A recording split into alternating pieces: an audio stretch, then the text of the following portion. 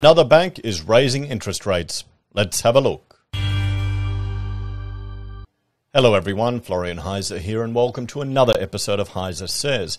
Grab your stein of coffee because I want to talk about, well, an article that's just come out from Yahoo Finance written by Lucy Dean. Now, this really feels like an advertisement for Rate City. So, ANZ joins CommBank and Westpac in hiking rates, everyone.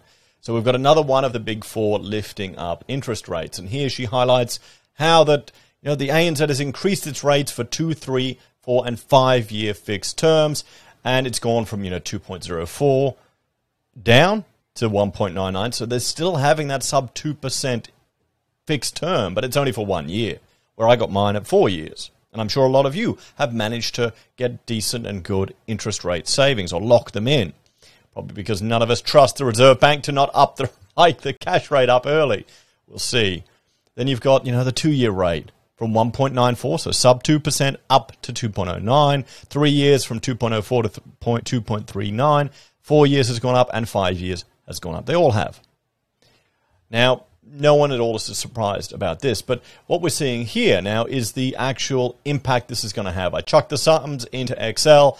So if you're going for a $400,000 mortgage from a 1.94% up to 2.09, that's about a $30 change a month. And this is on 30 years terms, none of the extra costs or things associated with it, just the raw, repayment rate at this amount, this time frame. So you're talking $30 a month. Now that equates to an increase of 2.05%.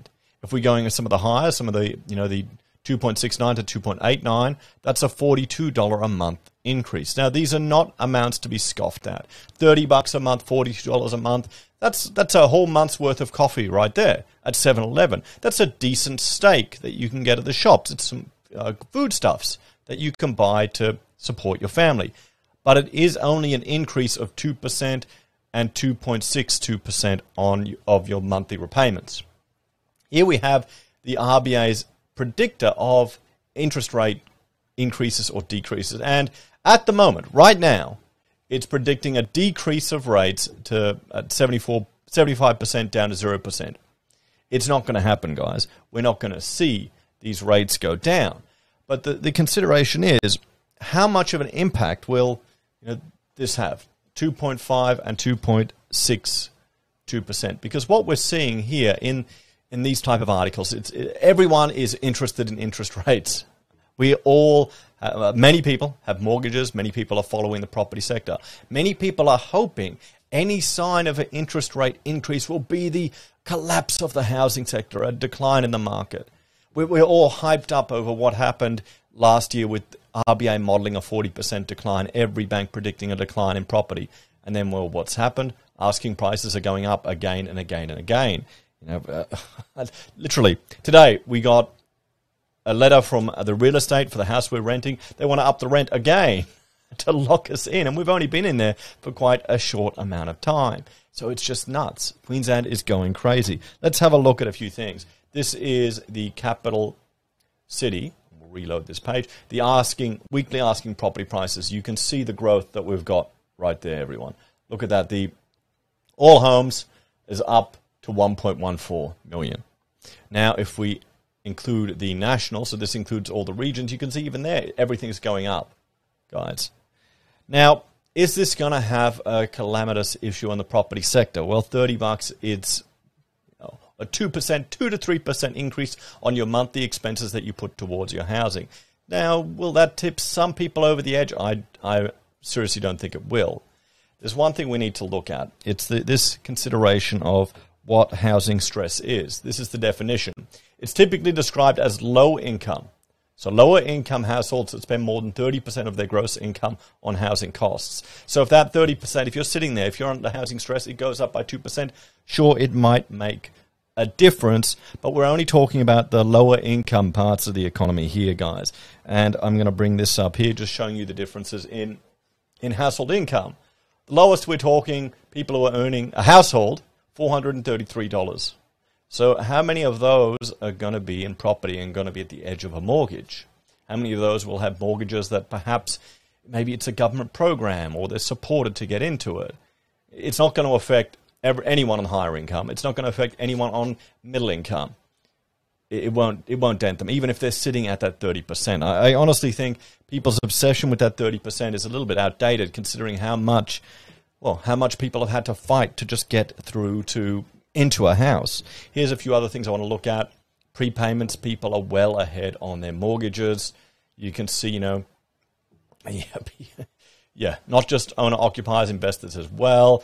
You've got liquidity buffers where people have access to money either in cash or in an offset account that they can get access to. Outright homeowners have got 10 months, everyone. Indebted homeowners have 4 months. Now, that should give people time to, address any potential issues and any potential increases in your rising rates, guys. So, what do I think about all of this? Honestly, I think this is certainly, the banks are just in lockstep. One after the other are increasing the rates. We're going to start seeing them creep up. They are still at insanely low levels. The Reserve Bank used to consider a 3% cash rate an emergency rate. We're nowhere near that. It's going to take them some time to go back to that, if they even can. Here's the thing. Are we trapped in this low rate cycle now? If in a few years' time, if they're up 1%, up 2%, are they going to make a significant jump? They may be left behind by the rest of the world and have to make that call. But we'll have to see what will happen in the housing market if we have a significant increase. Honestly, I think the banks have got enough of a buffer with regards to the people they're lending to.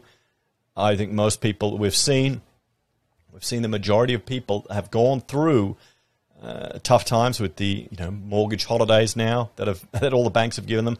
I would hope that a lot of them have got their shit together and have sorted everything out so that if there are more issues coming forward, they'll be able to handle it a bit better and won't find themselves in that position again. We'll have to see. Maybe everyone's just spending on Afterpay. So, there we have it, guys. We've got the banks raising rates, not a significant amount. It's going to make a small dent on people's repayments. Those that are going to feel it are probably already struggling now. Honestly, money is so cheap right now. Mortgage repayment rates are so low right now. If you're struggling, you're really, really in trouble, guys. And I don't think, honestly, you've got to really sort stuff out. So, if you enjoyed that video, guys, thank you very much. I've got another one right here for you to have a look at, which is looking at higher interest rates expected. Check that out to look at some predictions and some concerns about those rates. Thank you all for watching. Like, share, and subscribe. Support the channel with the referral links below, and I'll see you next time. Bye for now.